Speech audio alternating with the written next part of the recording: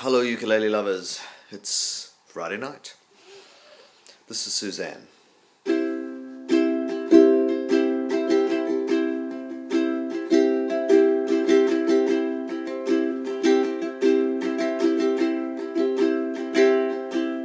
Suzanne takes you down to a place by a river. You can hear the boats go by.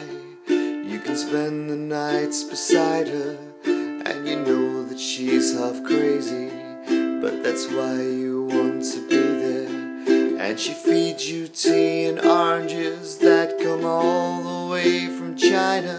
And just when you mean to tell her that you have no love to give her, well, she gets you on her wavelength, and she lets the river answer that you've always been her lover.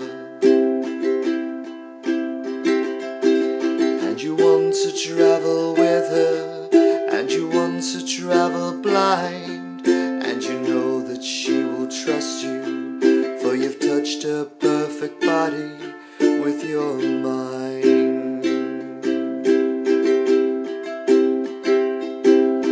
And Jesus was a sailor when he walked upon the water, and he spent a long time watching from his lonely wooden tower. And when he knew for certain only drowning men could see him, he said, all men will be sailors until the sea shall free them.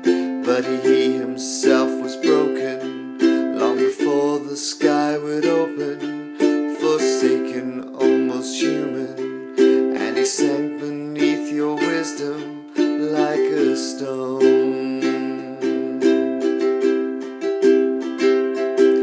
And you want to travel with him, and you want to travel blind, and you think maybe you'll trust him, for he's touched your perfect body with his mind.